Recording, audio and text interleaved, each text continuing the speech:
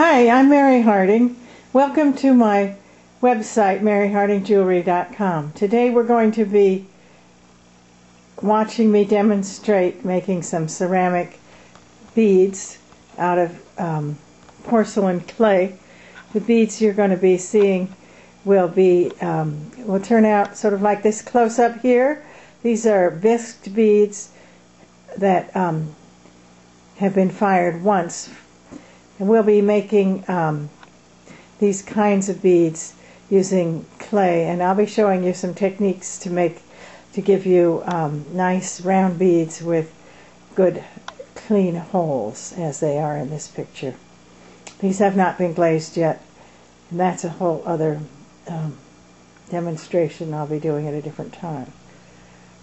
The materials that we'll be using today will be some sponges. As you can see here, there's a big art sponge there and a smaller sponge over here. That's an elephant ear sponge that does a nice job of cleaning up some of the marks on the clay. We'll be using the needle tool, which is right here, and it's a metal tool that's good for scoring the clay.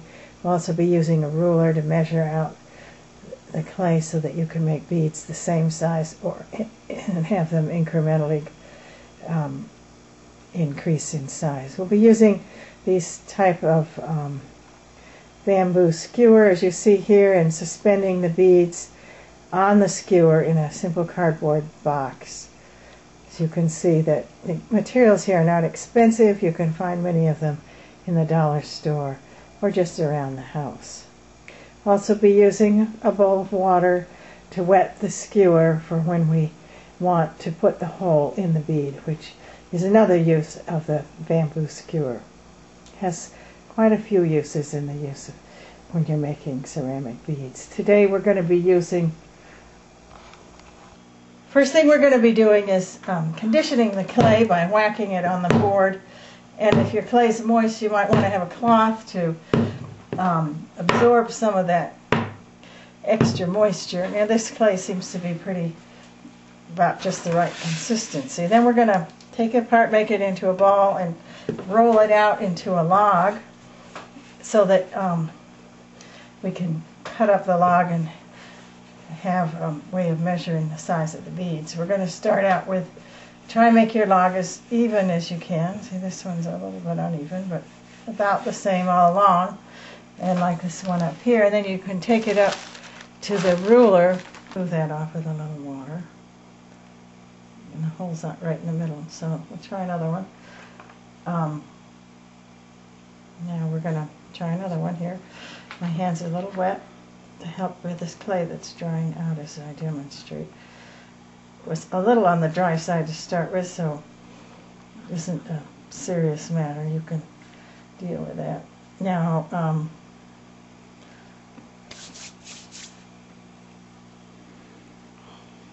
getting that clay smooth.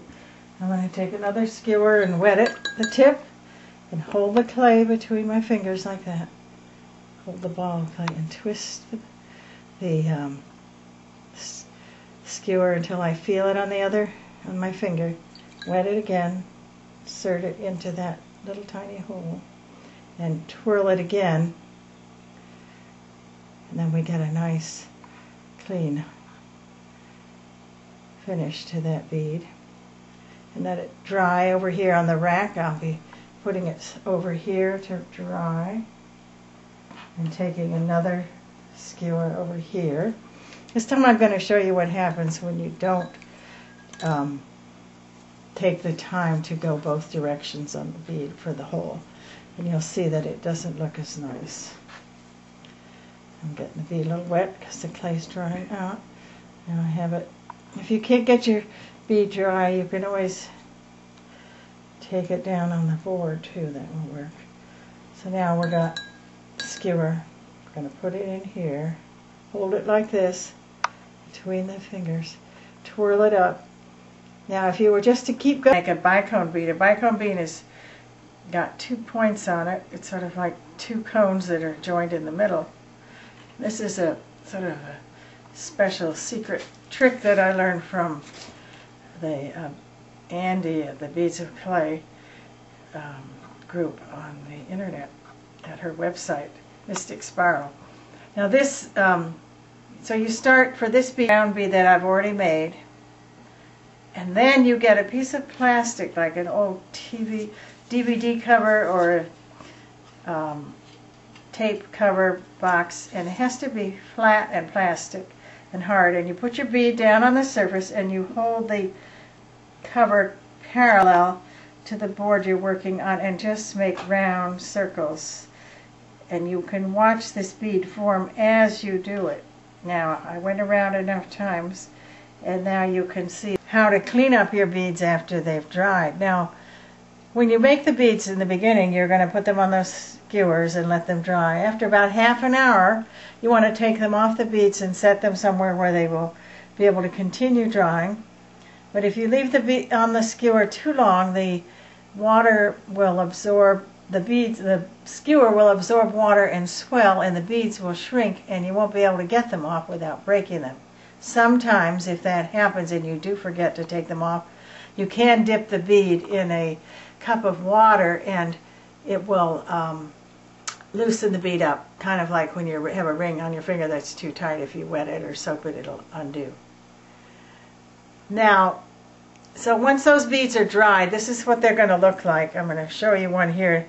See, there's still a little edge on there from the clay that didn't smooth out quite from the skewer. So what we want to do is when you bisque a bead, what you see is what you get. So if there's any roughness on the bead, it will be hard as a rock when it comes out of the kiln. So you want, but now when they're in this greenware stage, you can easily change the shape of the bead. I like to use a sponge so I don't have a lot of clay dust in my studio or in my lungs. So that's why we're doing it with a sponge today, and you'll get a wonderful finish with a sponge.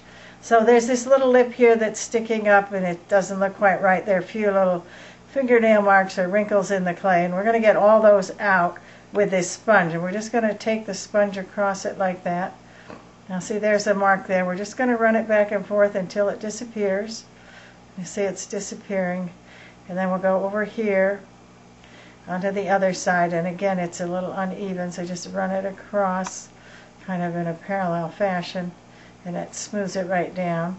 And we'll go over the rest of the bead, make sure it's smooth. Then I'm going to take one of the skewers that I haven't used before, dip it in some water, and just check out that hole, make sure it's nice. And then I'm going to take a bead reamer, which is, this one has some diamond chips on it, which you can also use these once they're bisqued. But you want to make sure that you have a nice hole in there, because when you go to fire these with glaze, you're going to need to get them onto the rod of the bead tree. And you want to have a reamer that's about the same size as that rod. So that's what I'm doing now. I'm cleaning that hole out, making sure it goes through well. There's the bead.